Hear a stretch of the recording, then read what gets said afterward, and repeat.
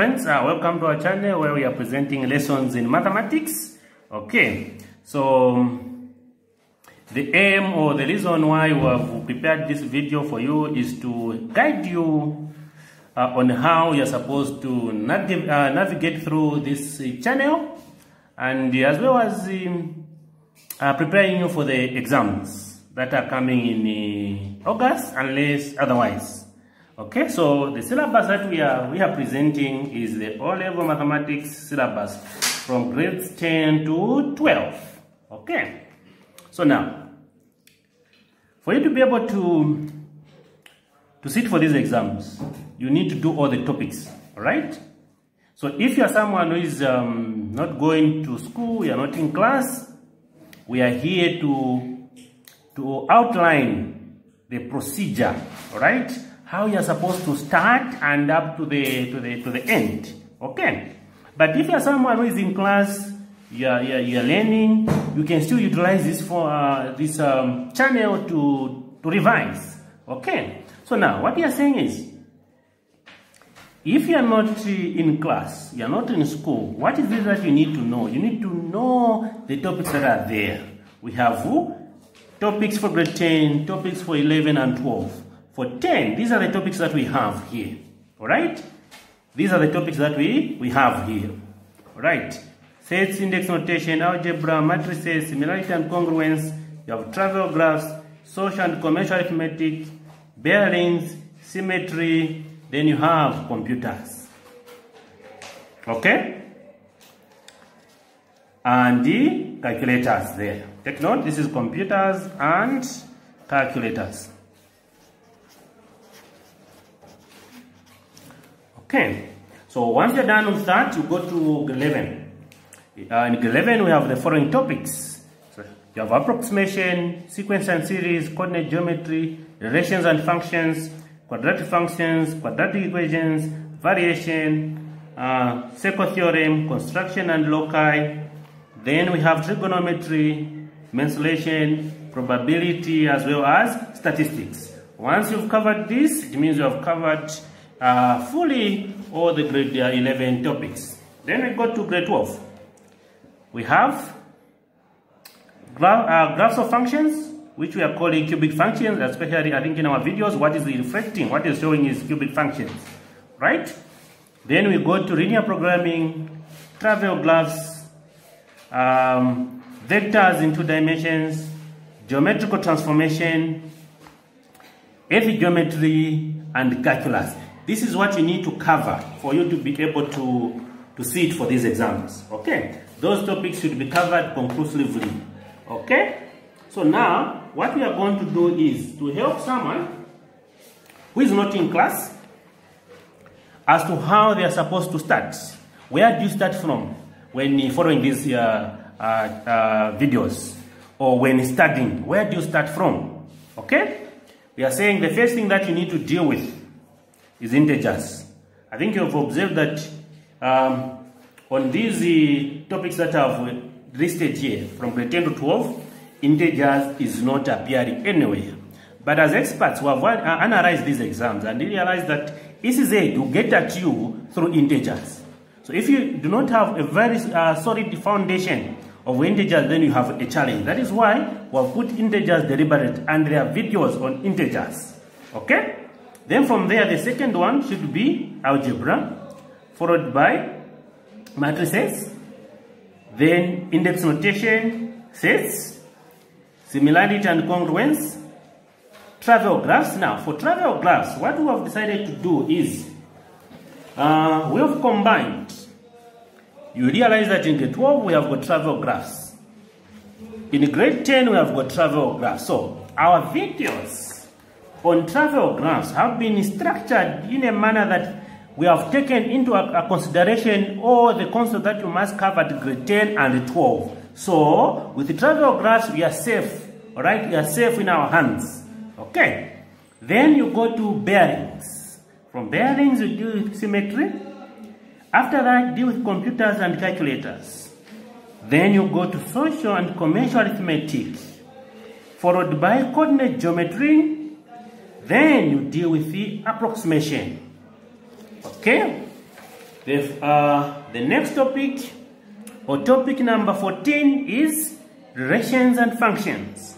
Then you go to sequence and series, quadratic equations, quadratic functions, cubic functions or graphs of functions. Then we go to variations, circle theorems, construction and the loci or locus, mensuration, earth geometry, probability. Then you go to statistics. Okay, I think we are not yet done. We have some more topics. So the next topic is trigonometry.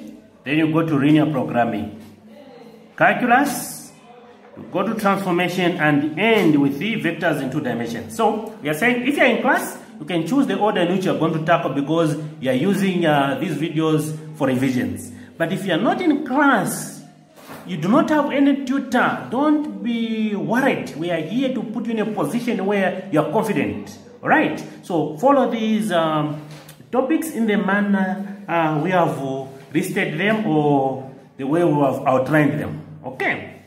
Then the next thing that I need to talk about is how the exams or the examination papers for mathematics are structured. That is both paper 1 and paper 2. So, like I mentioned, for mathematics you sit for 2 papers. Paper 1 and paper 2. So now, I'll start with paper 1, then go to paper 2. What is it that you need to know about paper 1? What you need to know is, paper 1 has got 23 questions. So when you check here, you have the first question here, second up to the last question here, which is the question 23. Okay? And the way the questions are written, they are written in such a manner that you are given adequate spaces where you need to show your calculations. Then at the end here, you put your answer. So there is some space here, you put your answer. Okay? Then, again, you need to know that, or take note that,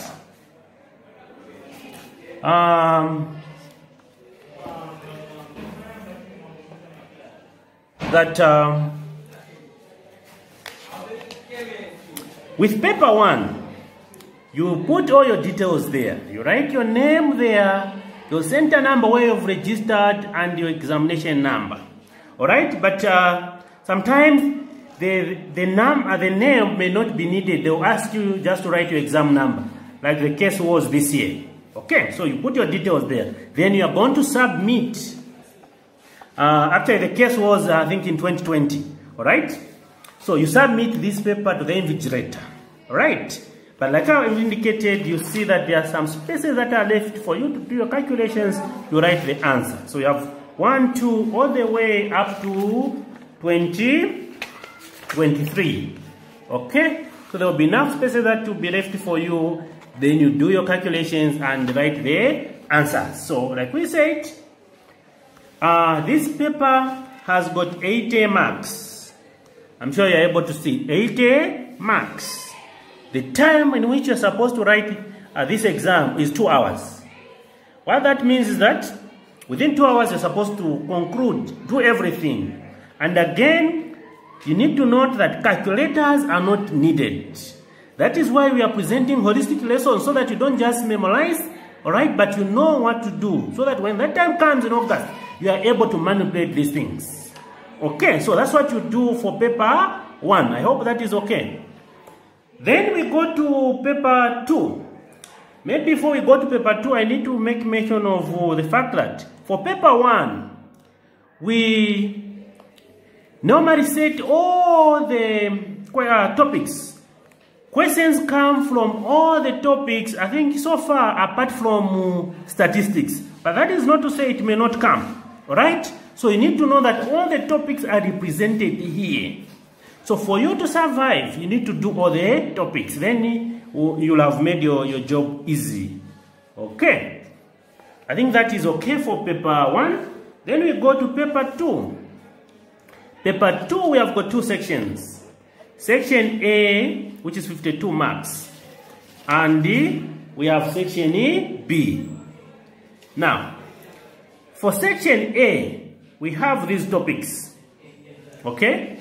In matrices, says probability, quadratic equations, then construction and loci, computers, vectors.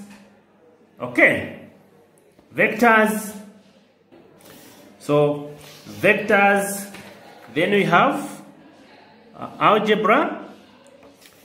Then mensuration or calculus. Sometimes they alternate. If they give you mensuration, then maybe you may not have a question on calculus. If they give you calculus, you may not have questions on mensuration. But what you need to know, take note of is when you are dealing with paper 2, section A, it is compulsory. You must answer all the questions. If you are going to leave out any question, then you will have lost those marks. Alright? For that respective question. So you must answer all the questions. That is for paper 2, section A. Okay. Then when you go to section B, you are dealing with the 48 marks. You only need to answer 4 questions out of the 6 that are given. Okay? Where do these 4 questions come from? They come from these topics that we have listed here.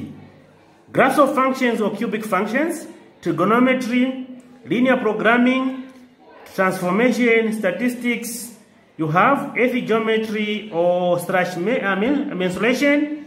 Then you also have calculus. So, before you sit for these exams, be in a position to say, okay, maybe I might be able to pick these topics.